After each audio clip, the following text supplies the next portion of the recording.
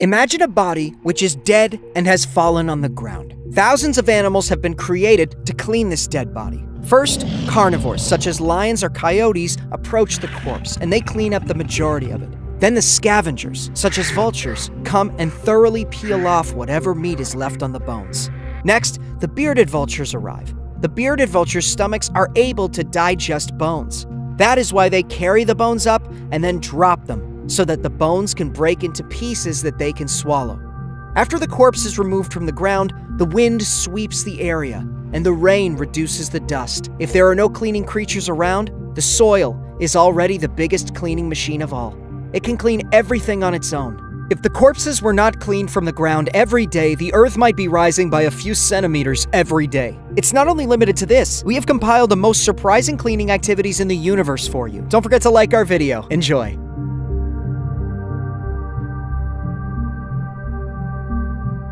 Think about an inn. In other words, a guest house. As people go in and out and stay at the inn, the place will get filthy, am I right? Similarly, a functioning factory will need constant cleaning, because it will get too dirty. The Earth, just like a guest house, sends off 250,000 guests every day. It also welcomes the same amount, and there is always an ongoing production in it, just like a busy factory. Fruits, people, animals are always being renewed. The Earth is actually a giant factory. We said that busy factories and guest houses constantly get dirty and need cleaning. So how is the Earth being cleaned?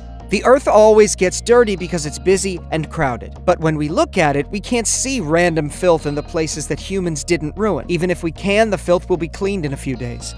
Let's start with the biggest cleaning activity. According to data from NASA, approximately 100 tons of meteors enter the Earth's atmosphere every day. These meteors are burned, disintegrated, and prevented from hitting us. If this cleaning activity didn't occur, if our atmosphere didn't get rid of the meteors, then 100 tons of meteors might be pouring down on us every day. And by the way, their speed is not normal. They reach a speed that is approximately 20 times faster than a bullet. Actually, we've started talking about the atmosphere, which is very far away. Now let's come closer to our world, from the outmost to the inmost, and talk about all of the cleaning activities. After entering through the atmosphere, we reach the ozone layer next. The ozone layer helps save us from the ultraviolet light of the sun and other harmful rays. If these ultraviolet lights reach the Earth, the DNA of humans, animals, plants, and all other creatures would be destroyed. Life would be over in a very short period of time. How about the clouds a little below the ozone layer? Their rain both reduces the dust from the wind, which sweeps the Earth, and cleans the Earth's surface with water. Let's go down to the Earth's surface now.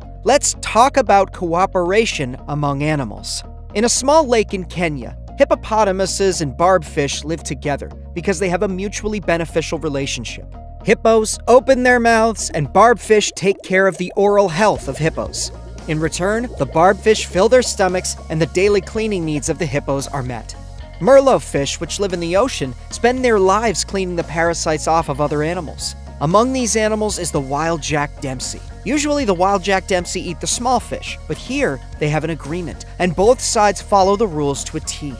Merlo fish start cleaning the school of Jack Dempsey, but because the number of Dempsey fish is higher than Merlo, there isn't enough cleaning service offered. This activity draws sharks' attention. The Jack Dempsey, which couldn't benefit enough from the Merlo, used this opportunity to be cleaned. The shark skin is similar to sandpaper. The Jack Dempsey swim and start rubbing against the shark's skin. This way, they get rid of their dead skin cells and parasites. In fact, there's a cleaning activity going on everywhere and at every second. There are myriads of living creatures which obey this big cleaning order. For example, ants don't leave their dead brothers in the nest to rot. They carry them outside and bury them far away. Birds obey the big cleaning order as well. According to a popular science magazine, passerines pack up their feces in their nests and take these packages away from their nests. There is a cleaning activity in every single part of the universe, and there are billions of creatures who obey this order. There is actually no need to look that far away. Even in our bodies, every time we breathe, our lungs clean our blood of carbon dioxide. Besides that, our white blood cells don't have a brain, knowledge, or consciousness, but they play cops and robbers with the bacteria in our bodies. Likewise, our kidneys filter 1.2 liters of blood every minute. We have 30 trillion cells in our bodies, and the lysosome organelles in each one of them perform intracellular cleaning by breaking down excess or worn-out organelles inside the cells. Additionally, you have blinked many times while watching this video. The corneas of your eyes are cleaned every time you blink.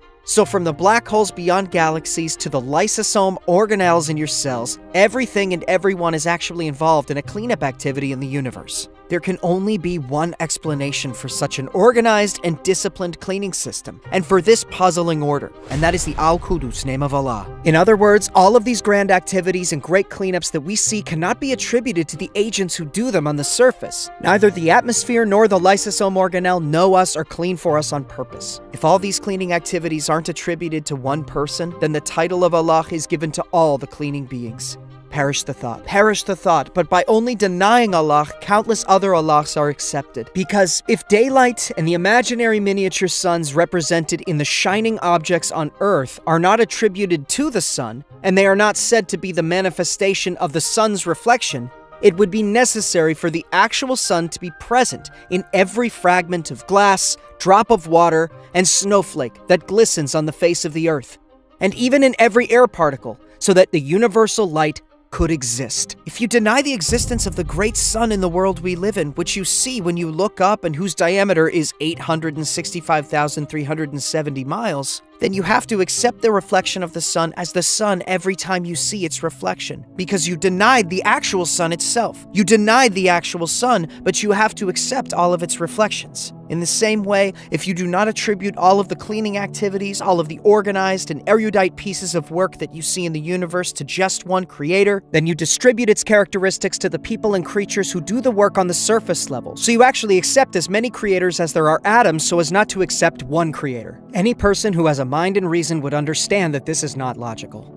Don't forget to like our video so that we can reach more people. Your comments are important to us. We'll read your comments if Allah allows. May Allah protect you.